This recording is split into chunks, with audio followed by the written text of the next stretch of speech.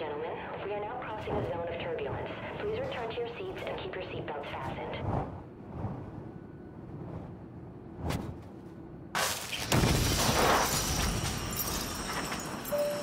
Flight attendants and cabin crew, please.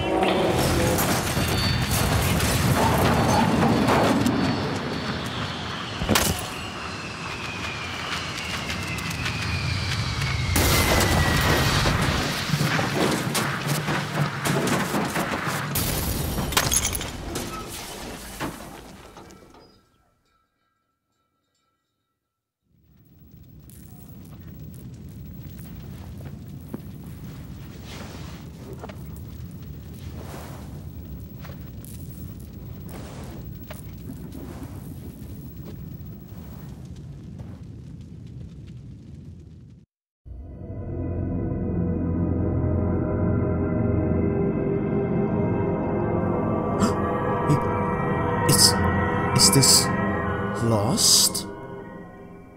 So, what are we dealing with? The Forest is a survival game with clear scripted progression.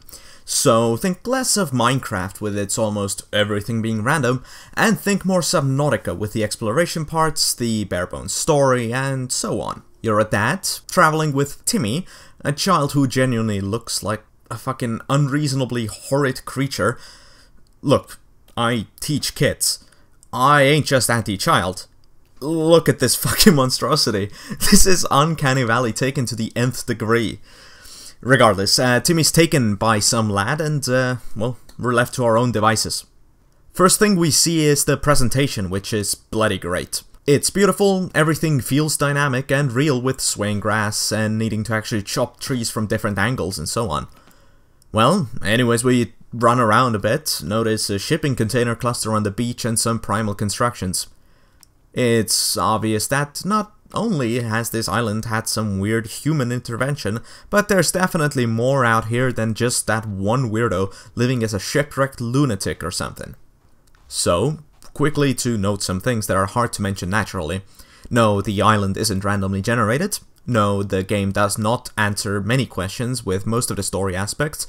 And no, most of the cool things on the surface, like the buildings and so on, are basically just random meshes on the map, with them not serving any purpose. There are no villages. There's nothing like that, even though you would obviously think so. In the end, this game is just another survival game, but man is it good at giving you the first strong impression. We meet the locals and get our ass whooped. Wait, they're taking me somewhere. What the hell?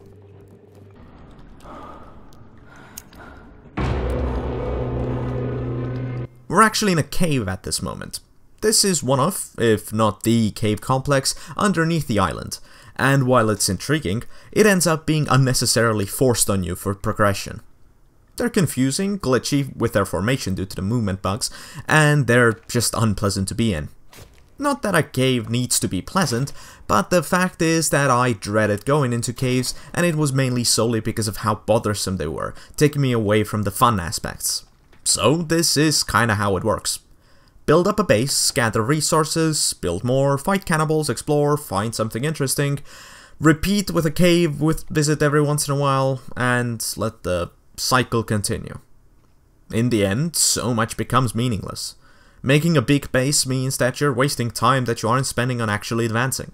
Advancing takes the value away from most crafting since the best tools are the found items.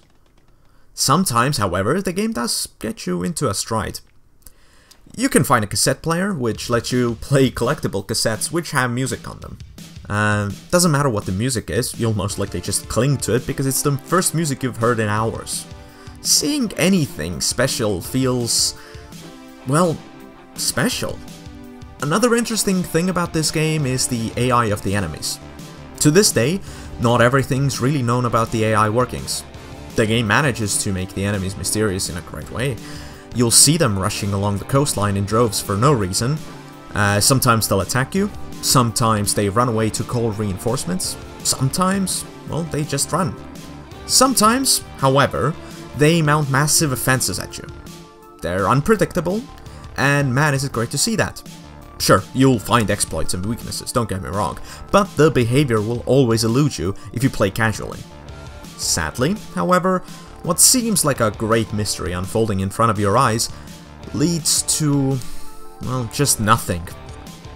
Small spoiler, but the enemy just spazzes around the map in predetermined routes with no meaning being anywhere. I was hoping something more was to it, but there just wasn't.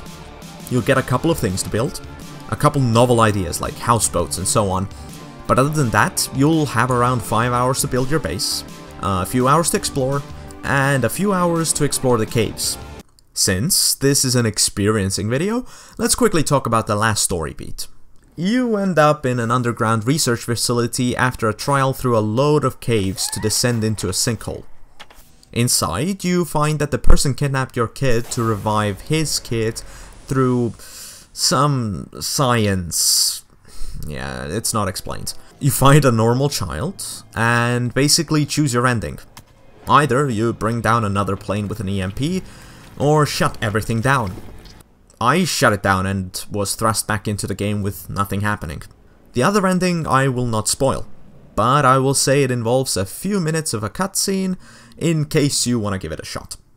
So, is the forest worth your shekels? Sure. If you want a polished survival experience that's good with giving you an experience without any replay value. This isn't a top-notch purchase for me, and if you're a stickler like me, then this isn't looking like it will be a quality purchase for years to come. Thanks for watching.